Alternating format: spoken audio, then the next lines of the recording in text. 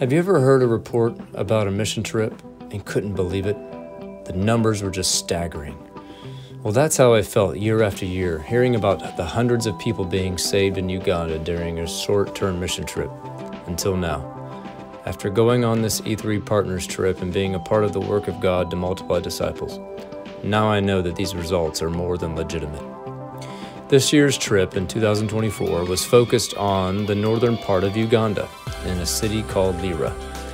We were assigned to 4 different existing churches with the task of mobilizing and training them in 2 Timothy 2:2 methods, where they could learn how to multiply themselves and with God's help start house churches immediately.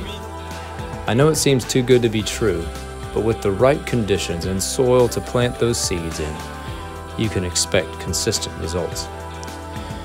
We worshiped with the churches on Sunday and enjoyed a grassroots, natural, and fun worship without instruments. The rhythm and spirit they sang with was contagious. The next day, we began training bright and early at 8:30 a.m. We explained the vision and methods we intended to use this during the week, and we started into the material. After lunch, we split into smaller teams and took nothing with us but a prayer and a desire to see the lost found and saved. The churches saw immediate results, and many had appointments the next day to meet again with those who received the message and the messenger. These were our houses of peace. As the week went on, the teams were able to use the skills in their outreach, and they were able to teach back to us what they had learned. We kept track of those who trusted in Jesus and those we could try to start house churches with. The local church there was beginning to see how they could be responsible for the lost souls around them. God was multiplying the work 100 times the amount we put into it. It really is amazing to be a witness to these things. Here are the results of the 5 days of training and outreach. In total, 97 Ugandans were trained.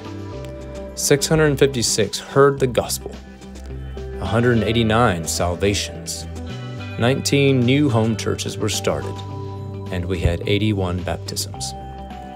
This was through the Training for Trainers discipleship at 4 different locations in northern Uganda.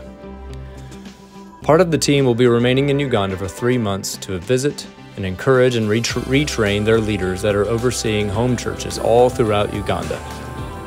Carmen and Ben Bennett will remain in Uganda for 2 more weeks doing community transformation work and training and doctrine in 2 different locations. Thank you for continuing to pray for those on our team, and continue to pray for Uganda and the work that God has done there. Pray that the seed will grow, the church will multiply, and God's kingdom will come to earth. Thank you.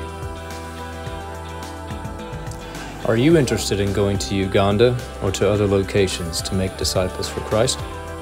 Please contact FBCSA's mission office and let us know where God is calling you to go. If you do wish to go to Uganda to do a similar trip as we have done, it is not on our books, but they are planning another trip in the fall of 2024. Open up to the gospel, Lord Jesus. We also have other trips to many other locations, and we are hoping to implement these same 2 Timothy 2:2 methods in those places. We don't just want to win hearts for Christ, we want to make disciples that can also make disciples. We want to see the church grow and be confident to teach, confident to learn and share the Word of God with all of those people around them. Would you be willing?